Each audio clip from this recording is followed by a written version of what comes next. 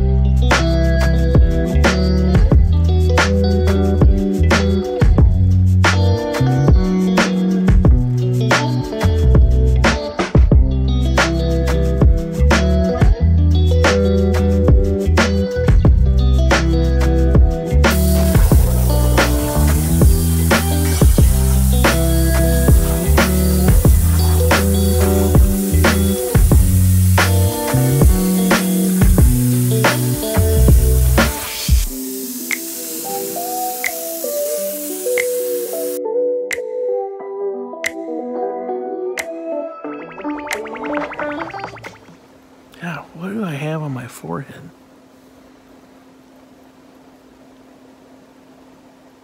What is that? Oh, it's from my glasses. There you go. That's an entire bumper cut out. I had a couple issues. Most likely it's cause of me being a tight ass and trying to use as much of the plate as I can. I got a little close on that far end, and some of the flange pieces that I was cutting, the plasma cutter actually dropped off the plate on one of the ends, so they didn't actually cut fully. I had one drive error. I'm not really sure what that's about. Most likely that's because I was splashing water right where those, flanges were cutting out, and it got on the power strip and created a fault. That's what I'm going with. All right, so now we just got to put that stuff together. Okay. We got all of our pieces cut out. So now I got to take the dross off of it. If you guys aren't familiar with plasma cutting, it leaves a little bit of dross on the backside. If you don't clean that off, there's a good chance it'll end up as porosity inside your welds. I'm just hitting that with this wire wheel. It's just a cup wire wheel. Hit the edge so the wire wheel is actually pushing this dross off the corner. And then for the really hard stuff, like sometimes the pierce will leave a little bit more dross than normal. I'll just hit it with this, this is a 100 grit sandpaper on an air sander. You could do the same thing with a flat disc on your grinder, but I don't have another grinder. So this is what I'm using. So this is before, and this is after.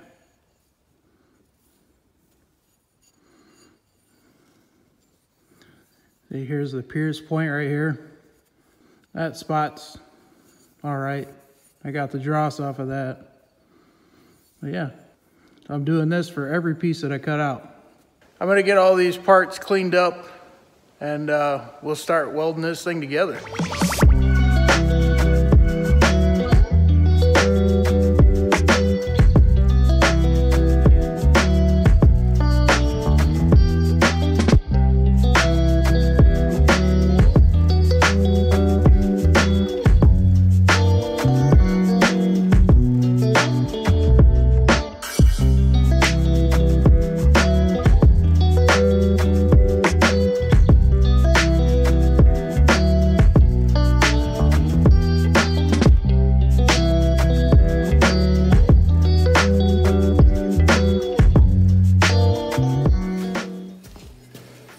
So we got an issue here. We've got this bent 90 degrees. This is the taillight section. So the taillight goes here, Got that bent 90 degrees, but it's leaving a gap between those. It's like an 1/8 inch gap behind there. Pretty much the same there. Not the end of the world. If I can't close that gap, then I might just cut these ears off and then just weld the whole piece in. But the way it's cut, these two corners should meet. I'll fold the rest and see what happens.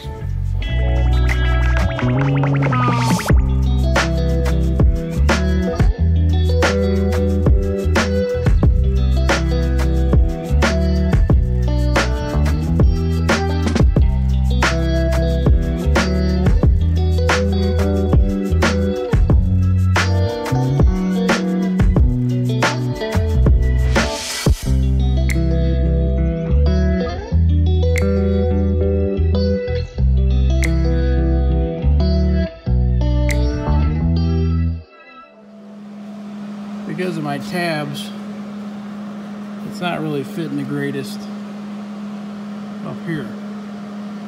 Now we're hitting the lift gate right here, so I might have to cut this tab off or re-weld it. But no big deal. Looks pretty good though.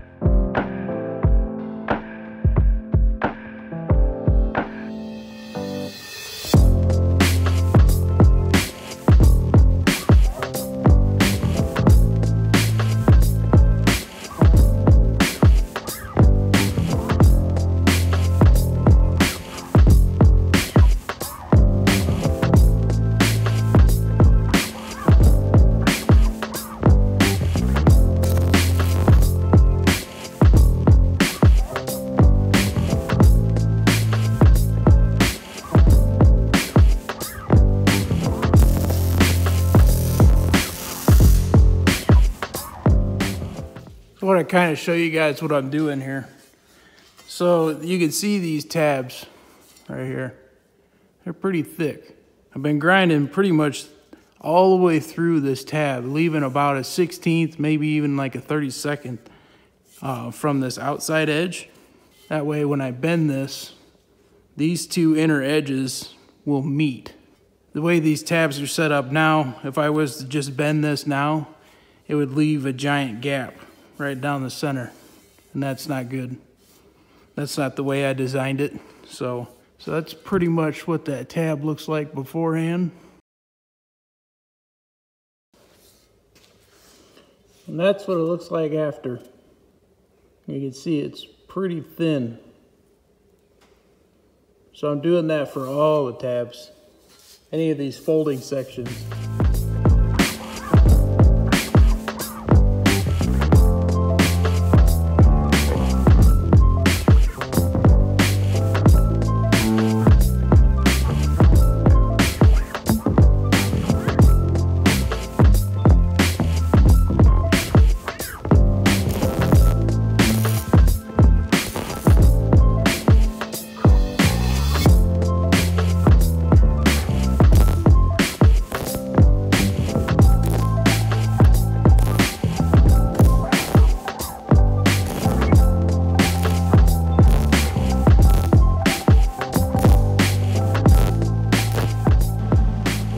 inside, guys.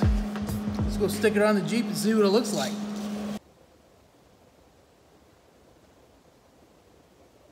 You guys ready to see this? I'll catch you guys next week.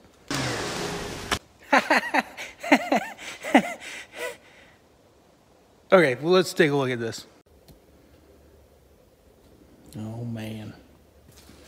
Well, this is turning out way better than I expected it was going to.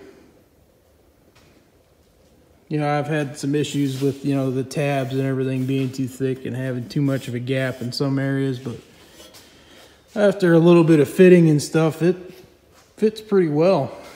You know, we're following this edge, you know, that seam pretty well. There's like a 3/8 to a 1/4 inch gap across that. The hitch is kind of sitting in there cockeyed, and I think my machine kind of, it cuts diamond shapes instead of squares a little bit, but it's a little bit of filing on both sides that should be able to straighten that up. The D-rings fit, so that's good. It's a little close to the lift gate right here. Got a small gap between the tail light, but I designed that so I can run another 3/16 plate on the driver's side, and that's kind of where the hinge mounts. The top of the hinge mounts to that side, so this gap will be here no matter what. But the side's looking good. All the gaps, you know, I'm not having huge gaps anywhere. The only big gap I got, just because I wanted to bring the whole bumper up, I decided to kind of grind off down here and pull the whole bumper up. So I got a little bit of a gap there, but that shouldn't be a problem just to fill in. Yeah, you can see I got the same gap on this side. But yeah, I'm pretty happy with it so far. So next up, now that we got this right side all ironed out, I want to turn my attention to the left side here. Kind of put it together now that I know the right side works. The left side should turn out a lot better. So let's get to working on that.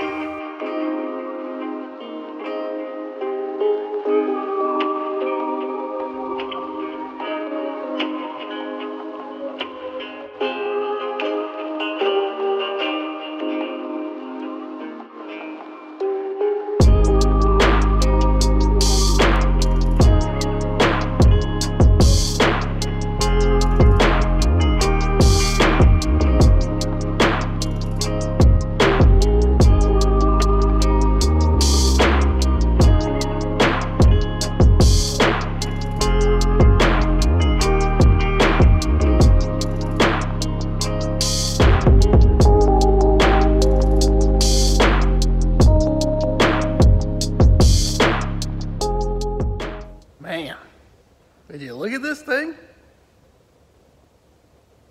Just to think, 2 weeks ago, that was just in my brain.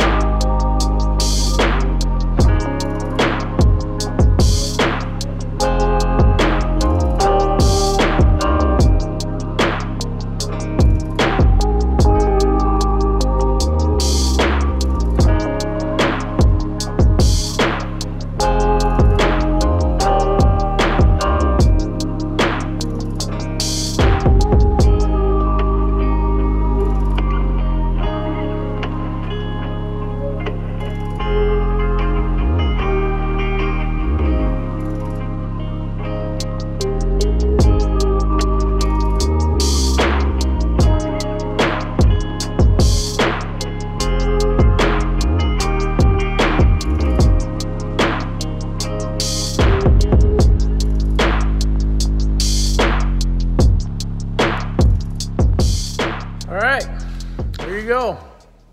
She's all welded up. Still fighting porosity issues for whatever reason. Haven't really figured that out, but What's left from here is just to grind it down, and we got ourselves a bumper.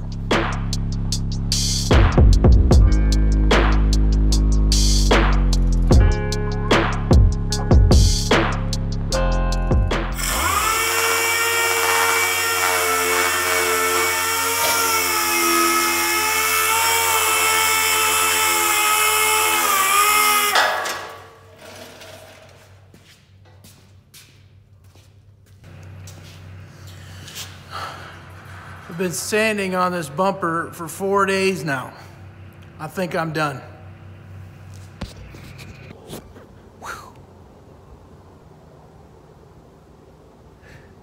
Let's take a look at this bumper.